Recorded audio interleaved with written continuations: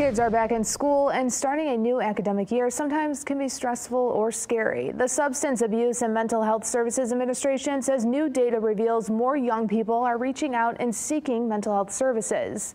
Genesee Health System says they have seen more children seek their services.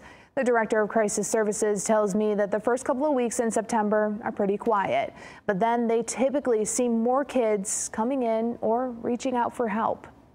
Around week 3 or 4, some of that pressure really starts to hit. Lisa Bruder is the director of crisis services at Genesee Health System. She says it doesn't matter how young or old a child is at GHS, they see all ages walk through their doors to talk to someone. Kids who go to middle school and have all new rules and groups of people, or kids who go to high school, college, those big transitions are really meaningful, and they can come with a lot of discomfort and feeling of, do I belong here? Is this the place for me? Bruder says a silver lining that came out of the pandemic was the start of breaking that stigma surrounding mental health. We all have mental health, and we all exist on this spectrum of feeling well or feeling unwell.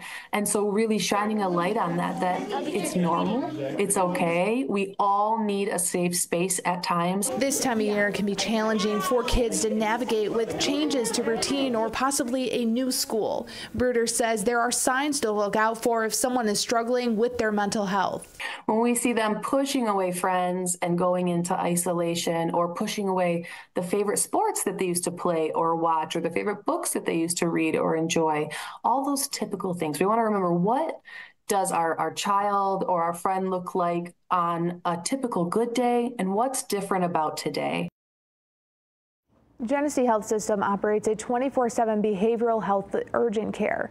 They also have mobile crisis teams and telehealth available for people to reach out to. The crisis line is 810-257-3740. You can also reach out by